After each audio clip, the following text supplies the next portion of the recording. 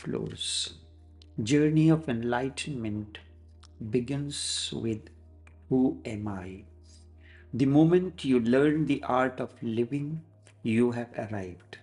Living in harmony, living in eternal freedom, the ray of awakening has started reaching your inner core and then radiating through your presence. Know this awakening. Awakening opens up your eyes. This is the beginning. Enlightenment gives you new eye and verily insight into life and living, a new vision. This requires the dissolution of ego or identity as the beginning. With enlightenment, there is only awareness of oneness and harmony, not even you. Enlightenment cannot be realized through logic. However, logic can be helpful. This realization cannot happen through devotion, austerity, or any such thing. Certainly, these can be helpful and take you up to a certain distance. Thereafter, the journey is pathless and alone. For enlightenment, you need not pass any test. For this, you need to wait patiently without any anxiety. Then one day, like the dawn of realization, it is visible. As an individual, you are plagued with myriad desires. Remember, when a thought or desire arises, man vibrates a certain energy. This energy is measured in frequency. All the enlightened ones, all the religions agree on one thing only. Their disagreements are many, but there is one agreement amongst all, and that is that man, because of his ego, is close to reality. The ego is the only barrier, the feeling that I am. On this point, Buddhas, Christs, and Krishnas all agree. And because they all agree, it seems to me that this is the basic thing in all the religious endeavor. All else is accidental. This is essential that you are debarred because of your own ego. What is this ego? Of what is it composed of? How does it arise? And why does it become so important? Look at your mind. Because you cannot understand the phenomena of ego theoretically, you can only understand it existentially. Look at your mind, observe it, and you will come to a deep understanding. And if you can understand what the go is, there is no problem. It can be dropped easily. Rather, there is no need to drop it. If you can understand it, the very understanding becomes the dropping, because the ego is created through your non-understanding. It is created through your sleepiness. When you are angry, your frequency differs than when you are afraid or loving or guilty or shameful or joyous or full of lust, etc.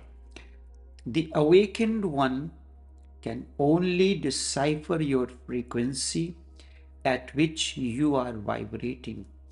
This will determine the wavelength or strength or intensity of your love, joy, and awakening. It simply means how effective is your love energy, etc. How far it can go, how capable it is to bring about an effective transformation. Remember, the existence does not understand your desires or thoughts. Each of these create energy.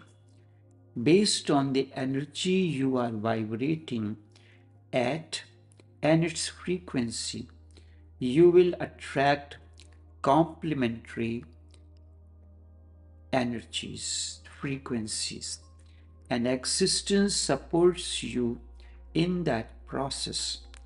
It is like tuning in your radio set or television set for better clarity and effectiveness.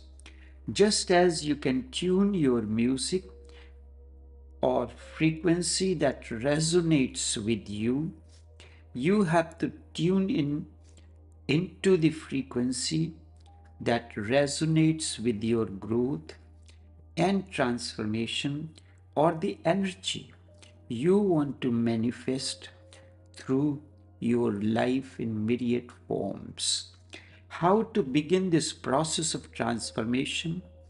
The question, who am I, is basic. This is the point from where inner journey begins. And certainly this is one we begin to forget to ask as we grow older. But that question is the start of all creativity. When you were younger, surely you had those nights when you sat staring up at your ceiling, wondering where it all came from.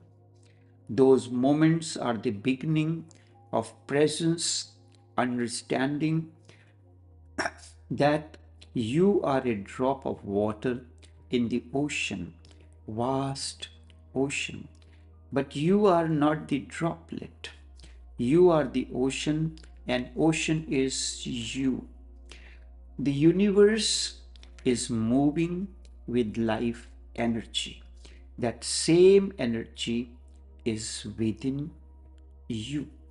Such understanding is the essence of enlightenment. The word enlightenment may not exist as concept in other paths. However, in its essence, such expressions, such experiences is the core of many paths like Sufism, Sanatan, Nanak's path, Christianity, or any other path, or Advaita Vedanta. Only one thing is certain: nobody can prevent anybody from becoming enlightened. There is no power in the world which can prevent anyone from becoming enlightened, because enlightenment is your nature and the flowering. The only thing is this: if you do not wish to be enlightened and remain the way you are already enlightened, but you want to deny it, or you do not you want to allow it to blossom. The seed is there, but the seed has to be nourished and nurtured by you for it to attain the process, so that it reaches to the point when it begins to spread its beauty and fragrance out of your being. You just do not know. You have forgotten it. Indeed, enlightenment is a forgotten language. Indeed, it is the only language worth using. It has only to be remembered, and the way to remember is to disidentify with all the conditionings that you are infused into at birth. And you go on accumulating out of your process of interaction in the outer world of objects and beings through your education system, through your religious belief system, and so on and so forth. They may be there. Let them be there. The problem with you is that you want to live with all your conditionings, belief system, religions, and you still want to seek enlightenment. Certainly, it is neither seeking nor possible to attain through seeking. It is the realization of your nature. But if your nature is false, conditioned, then what can be done? And it is the realization of your essential nature and happens once all unnecessary burden of conditionings, belief system is dropped. Remember, I am not one of them. I am the knower. I am the seer. I am the observer. And I am the awareness. This is the essence of self-inquiry. Who am I? And the awareness cannot be touched by any conditioning, but we live on the circumference, guided by our conditionings, ego identity, and belief systems. Awareness cannot be touched by any of such conditioning. Conditionings are just like dust which has gathered on the mirror. It can be washed away once you are ready, and the mirror will come to its purity immediately. Only if mirror wants. In your case, you are so obsessed with all this dust that you do not want it to be washed. No dust can destroy the reflecting surface of the mirror. It can only hide it. Conditionings hide you, but they cannot destroy your essential nature. Just as dust can be removed from the mirror, conditionings can be removed very easily, but you have to take a resolution to remove it. You are not part of the conditionings. Instead, you are the watcher. However deep inside, man has the glimpse of what seems like centuries of conditioning. This creates the feeling that enlightenment may not be possible, while others might.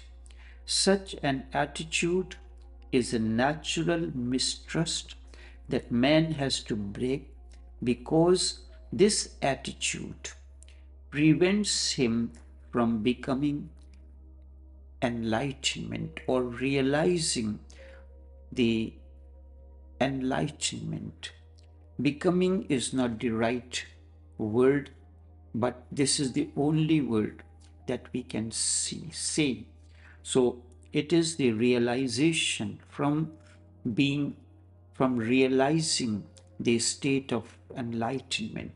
Such feeling arises for many seekers at different stages, but it has to be explained so that you can understand clearly what is happening. The process continues. Enough for now. The other aspect, various aspects of ego, and the process of enlightenment in through journey of enlightenment through various other paths. Only this much for now.